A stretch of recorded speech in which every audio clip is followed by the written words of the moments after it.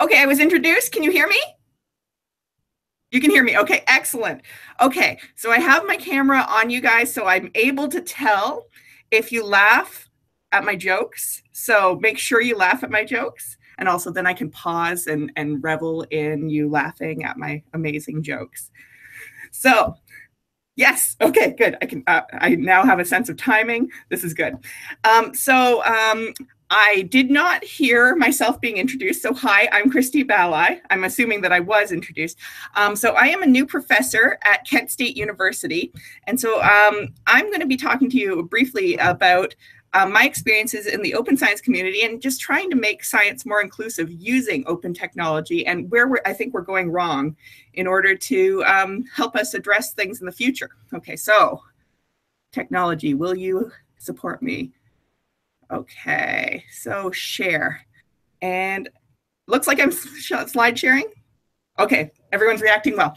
Okay, so title of my talk is Opening the Lab Door.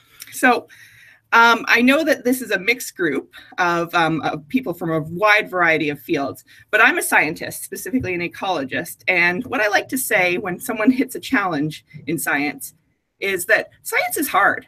Science is a really hard thing to do. We are literally trying to unlock the secrets of the universe. And so that's not a small task. So anything that we do in science is inherently difficult.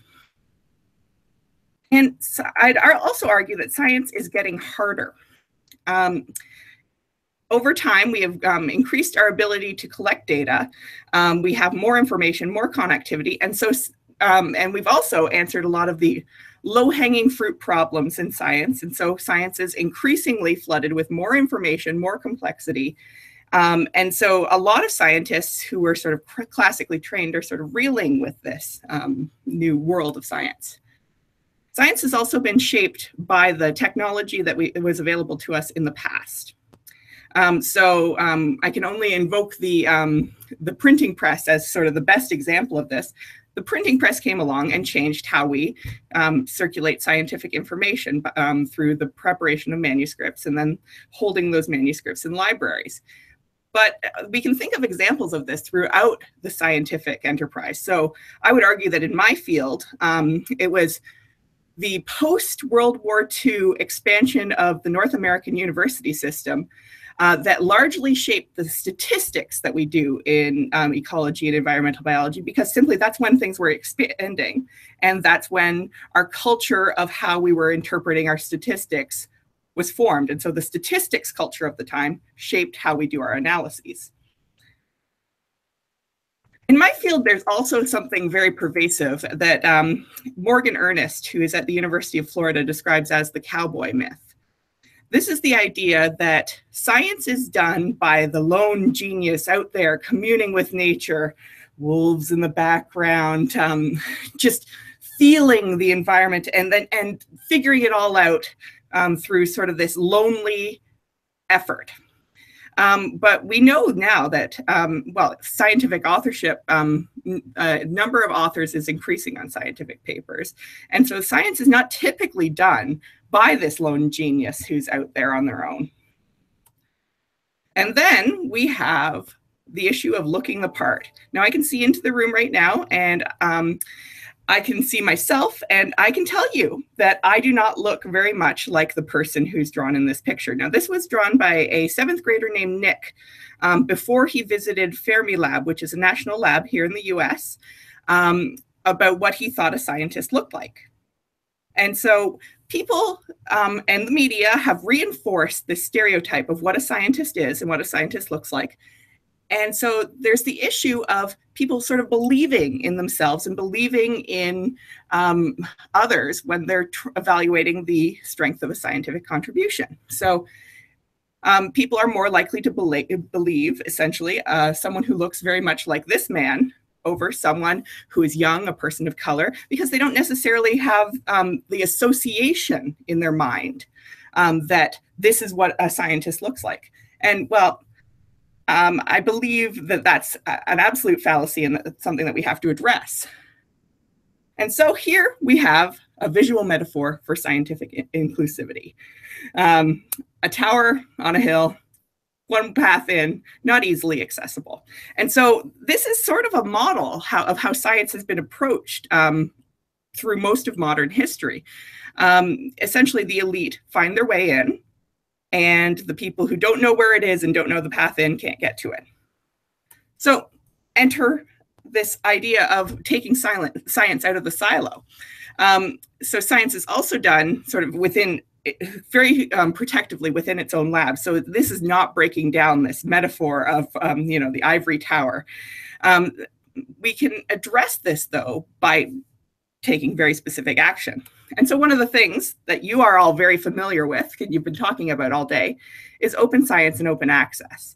This was a way of, we just sort of looked at this and said, this is the panacea. This is the way to address all of the issues that we have in science. We can harness the power of, and the connectivity of the web to increase efficiency. We can increase sharing of our research, collaboration. Essentially, you don't have to be at a university, physically at a university, to participate in science, because we could build tools that bring people in.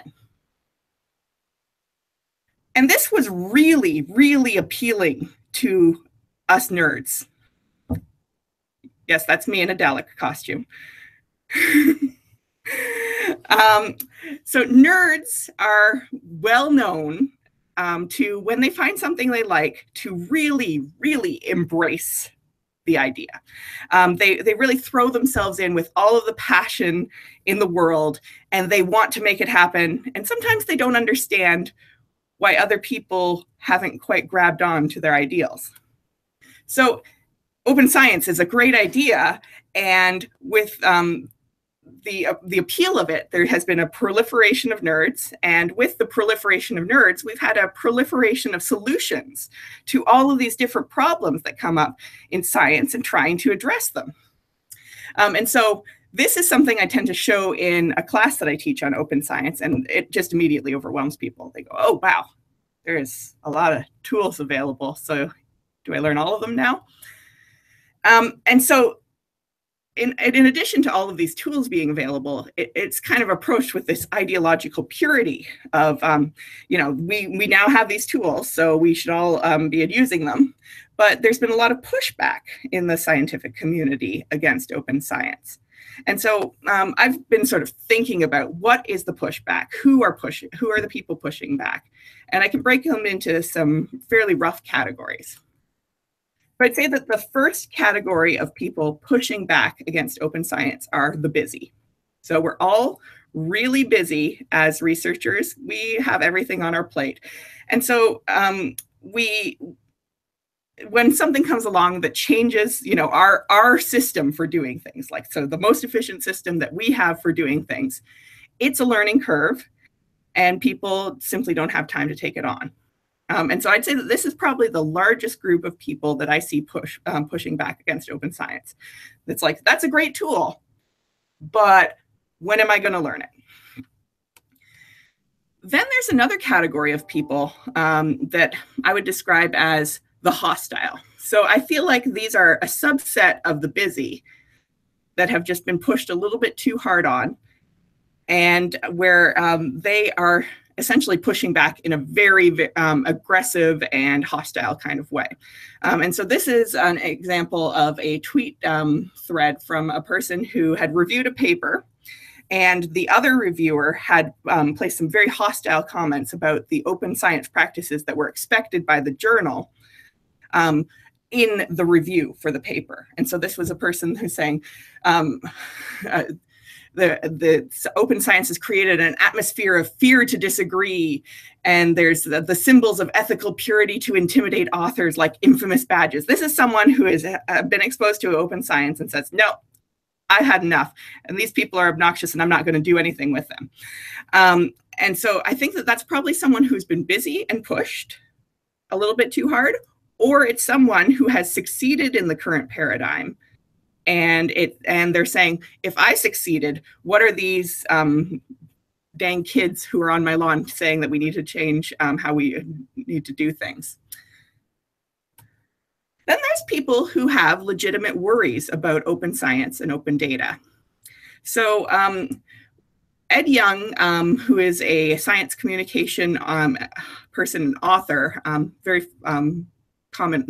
famous on Twitter, wrote a article for The Atlantic earlier this year about the potential for open science to be used against science by the science hostile governments of the world. So particularly right now, the US is not in a very science positive place.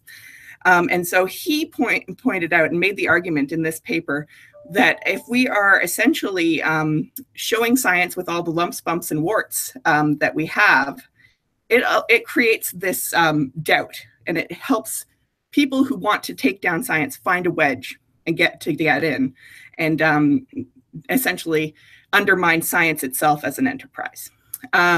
Now, I personally think that it's a little bit of a weak argument, because if we're hiding the lumps, bumps, and warts, that makes it all the worse when people find them out.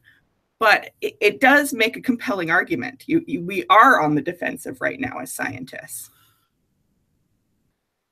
Then there's the issue of the unheard. And so these are people who are interested in participating in open science and open science practices, but they feel their needs are not being met by the open science community. And so I'm going to give a very specific example. Fairly recently, the open science community has been pretty aggressive about open peer review. So the idea that you sign a review and make it available when you review a paper. So I actually presented this as a topic for discussion in my open science class. And so I asked, so what are the favors? Are people in favor of this? Would they support this? Would they sign a review? And there was a very clear line of people between the two types of people who would say, yes, I would sign a review, and yes, no, I would not sign a review.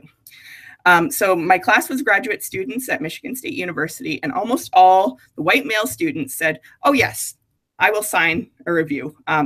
You know, people will have to learn to accept my feedback, and I don't feel threatened by doing that if I'm providing honest feedback. The women and underrepresented minority people in that class said, absolutely not. I do not trust the system to prevent retribution if someone disagrees with something in my review. And I don't blame these students. There's been several high-profile cases of sexual abuse amongst high-profile scientists in the U.S. in recent years, who have been things have been swept under the rug.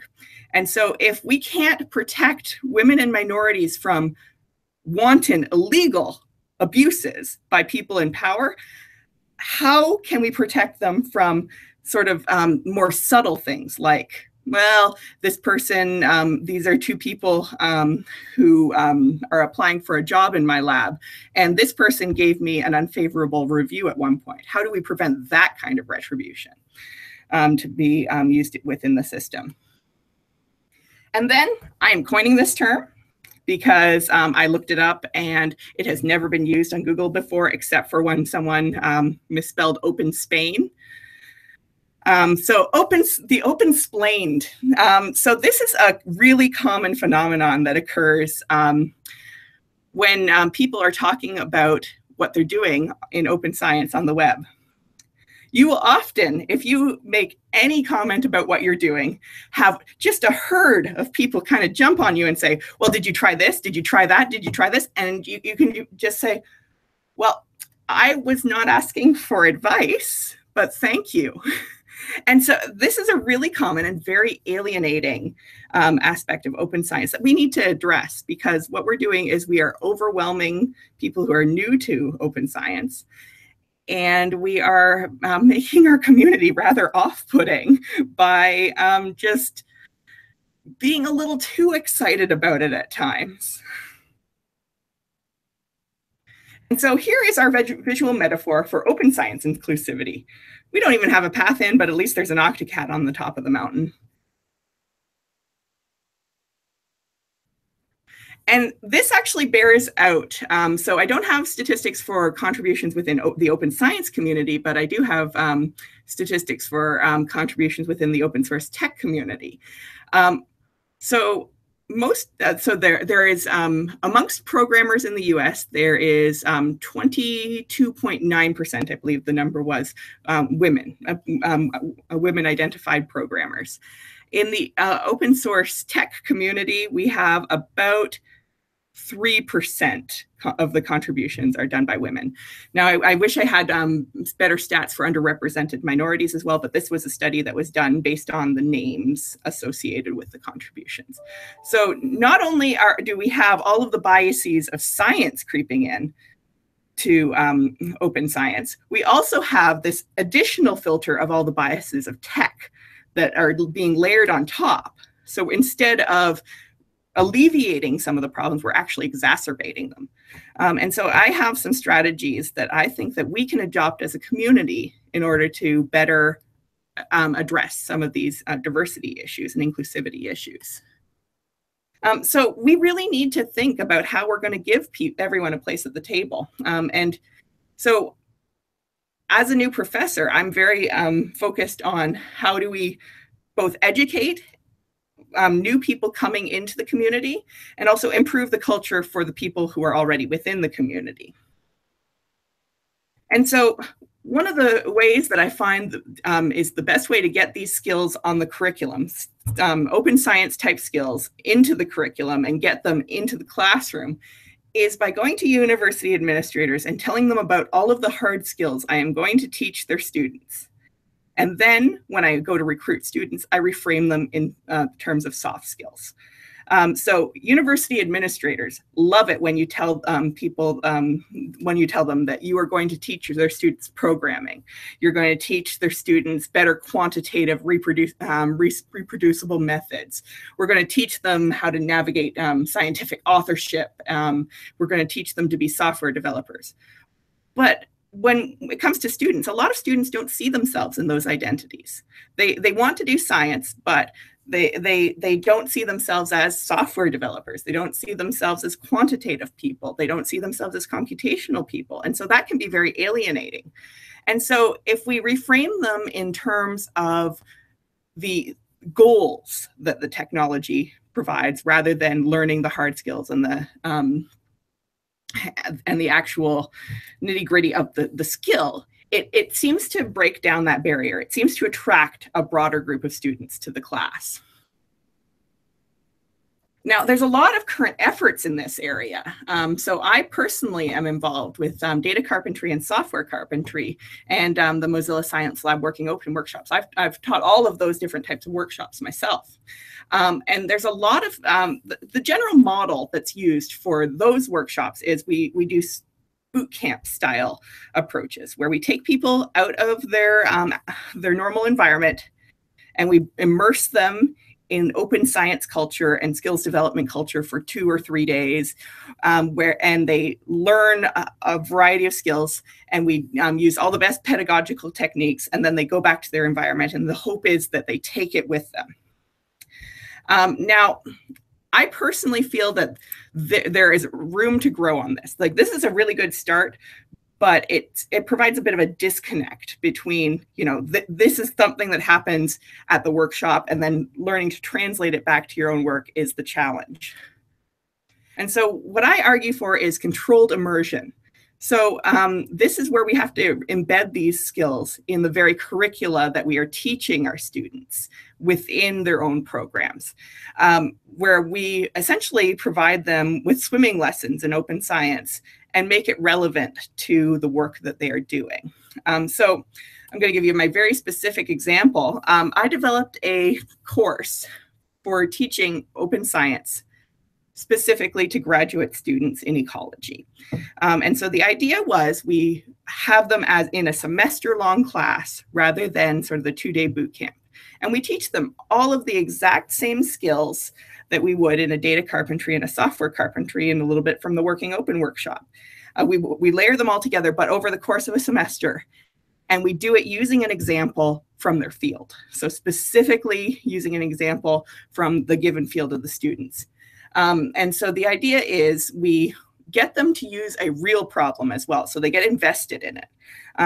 They are finding out new information when they apply these skills rather than working on a problem set. And it really gets them going because they are doing essentially their own work independent of their primary supervisor. And so I've built a course guide for this if you're interested in picking it up. There is an instructor guide available on my GitHub. And so it gives an outline for a 14-week graduate student targeted course where essentially they work through everything, starting with open data, and they move through into open analysis, reproducible analysis. Then they talk about visualization, communication, all of those topics around data, and then collaborative science. So we talk about, within their groups, they use collaborative tools in order to co-write a paper. And they also talk about citizen science and other models for bringing people into the scientific enterprise. So far, this has been pretty successful. So the first offering of the course, we wrote a paper and the students published it. And while it was available as a preprint on bioRxiv, it was picked up by Science magazine. And so suddenly the administration of the university that I was working at said, oh, you've got something here. Okay, because part of the problem is getting the open science outputs to be considered as successful within sort of the dominant academic paradigm. If you don't have buy-in from the dominant paradigm, you're just not going to be able to get the things to take hold within and change the culture from within. And so speaking of changing culture, okay, visual pun here, anyone? There we go.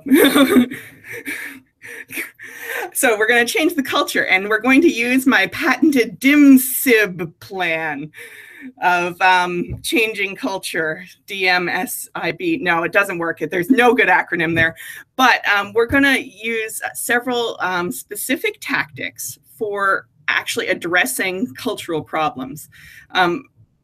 I really want to disincentivize bad behavior because we've got bad actors in all aspects of science that are pushing people out.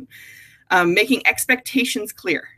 So helping people navigate open science and helping them navigate science in general by making what we expect of them clear. Showing humanity, inviting people in, and being kind. So we're going to just talk a little bit more about those. So what I want more than anything in the world is for us to all stop romanticizing the brilliant jerk. With apologies to Hugh Laurie, I'm sure he's a very nice man, but he's the symbol of my brilliant jerk here. So this is something that I've been thinking about ever since actually reading Kirsty Whitaker's Code of Conduct for her lab. And so in it, she writes something to the effect of, I don't care how much contribution you have made to my lab. If you are violating my code of conduct, we're going to have a talk. And if you don't improve your behavior after we talk, you're out. Because losing people due to jerks, being alienated by jerks who we've made excuses for, is one of the ways that we are bleeding good people from science. And I've been on the academic job market for a couple years, and let me tell you, there's a lot of brilliant people out there. We don't need to make time for jerks. We can replace you if you're going to be a jerk. And then setting clear expectations. And so this builds off of Kirsty's a code of conduct for her lab. I decided to take it one step further, and I am codifying all of the expectations for all of the aspects of operations of my lab. So we're talking about guidelines for what I expect a project to look like when it's done, guidelines for how we're going to plan out a graduate program in my lab. And then going back to the code of conduct, specific ways that I expect people to behave and specific ways I do not expect people to behave, and exactly the procedures that we will be addressing if those codes are violated. And so I had to put it in the context of US law in our cases, because of course there are certain constraints that we have to operate under for legal standards as well. And so just creating this very clear expectation. So hopefully people know not just how to behave, but also how to react when people around them don't behave. The next key feature, I believe, in a successful open science program is to fail publicly and often. So this is going directly against the idea of, covering up science's lumps and bumps. People are more likely to really feel welcome in a place where they don't feel like an outsider. And guess what? Newcomers, they're going to mess up a lot. And so if they can see the established people who all in the community who are also messing up a lot, they will help have that barrier removed. They will essentially see that, we're not all experts at everything. And sometimes there are lab fires, hopefully not literal. Okay, and then now I went to allude to the famous, supposedly African proverb that if you want to go fast, go alone. If you want to go far, go together. But apparently there is no known origin of this saying. And so it's only vaguely alluded to in a variety of places, sort of through this mystical way as an African proverb. So there is, so we're just going to say it's a proverb that is commonly used in our culture, that if you want to go far, go together. So if you want to go fast, go alone. If you want to go far, go together. And I can't tell you how important it has been for me to find a community and to bring in like-minded people to work with me, to push both projects forward and to just help support me in my own work, in my own exploration of sciences. And so this is the Mozilla Fellows, and you might recognize a person in that picture who is in the room right now.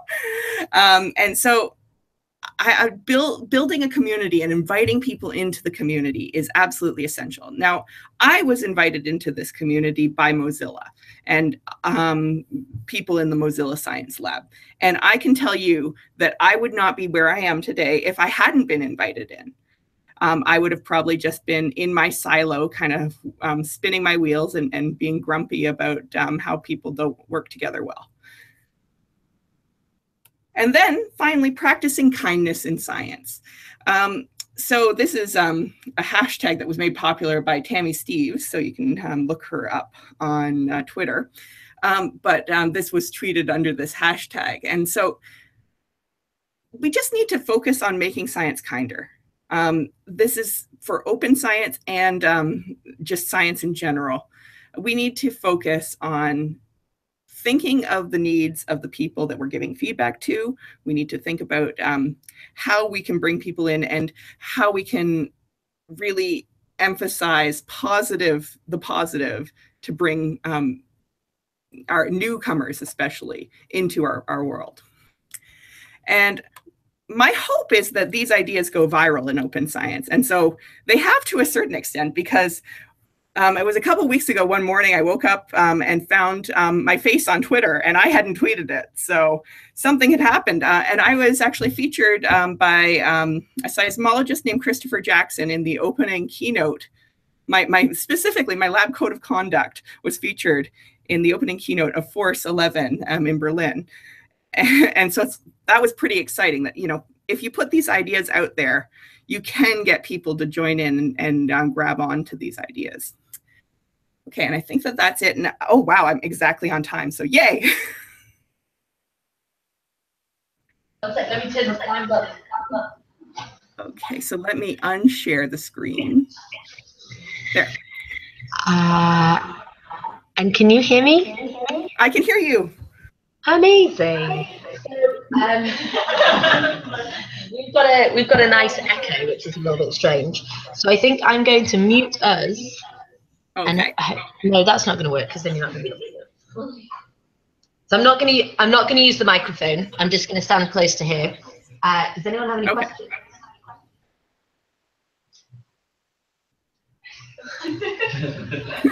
No arguments from you guys. Danny has one. Here we go.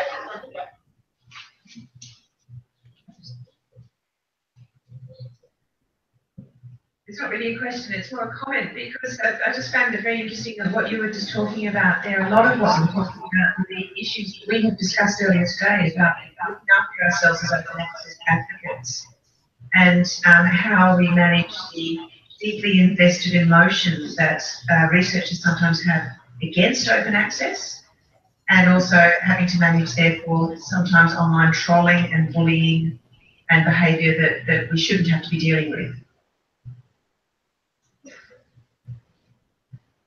And Christie, I wish that you had been here for the focus groups, because I think you would have loved all of the conversations that everyone was having. It was you sort of articulated a lot of them into your talk in a really beautiful way. Does anyone have any questions for Christie? I'll ask one. Who do you think is most likely to join your lab, and who do you think is least likely to join your lab? So that is an interesting question. So I've so far I can actually tell you sort of hard data. I have about 7 or 8 applicants right now for grad programs, and one of them is a white male. So, and so it's partially been me specifically going out and saying, hey, you're doing something interesting. Would you like to work in my lab? Can we put together an application?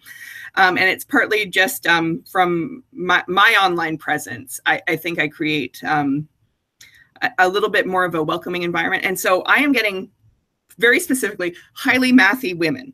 So women with a lot of mathematical interest who feel like it would be a good place for them to be.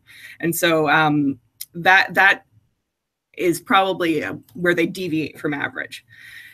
I probably will alienate some very traditionally taught scientists, I think. I have in the past. So, so I imagine they probably won't be applying to work in my lab. But I find that this message is fairly well received across a wide variety of people. It just, scientists are empirical enough that when you say, okay, if we look at the community we're trying to serve, and we look at the community that we have in our lab, in our department, in our organization, and the diversity is different, that means that there's a filter. It's not a random sample.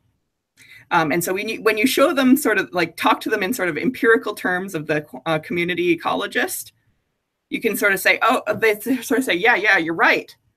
Huh, this is a non-random sample. What's going on here? We are applying filters. Last question, and then we'll go on to the next speaker. Hi. So with the whole brilliant jerk thing, I feel like part of the problem is that on TV, brilliant jerks are really obvious, because a brilliant jerk is a brilliant jerk, and he walks around being all jerky. But then at the right moment, his brilliance comes to the floor, and everyone's like, "Oh, you're great." But in real life, it feels so much more messy than that. You get people that you can't. You're like, is this person a jerk? I mean, I understand where they're coming from, and maybe this person is just really bad at communicating, and there's so many like layers and levels and shades of grey to the jerks, and sometimes they're jerks by design, and sometimes they're jerks by circumstance. So you get people who are perfectly lovely, but when paired with the wrong other people, suddenly everyone's a jerk.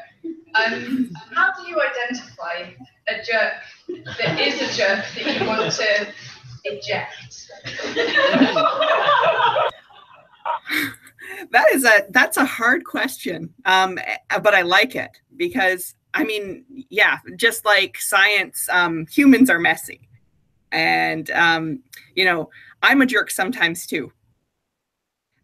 So that's a hard thing, and so I think that the real jerk is the person who is consistently displaying problematic behavior, someone who has no desire to change their behavior. And so, or someone who reacts very poorly when their bad behavior is addressed. And so it's more of a behavior pattern rather than an event. And so the reality is, like, there is going to be messiness associated with every human interaction. And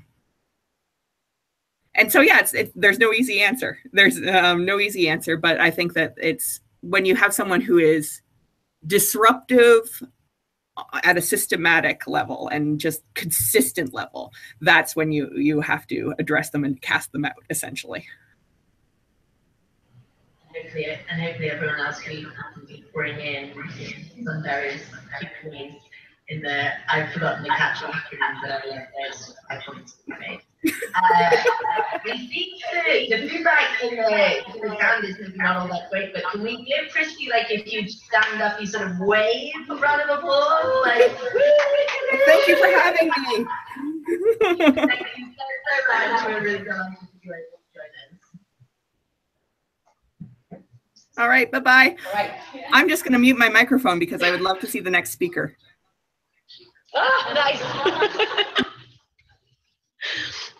All right.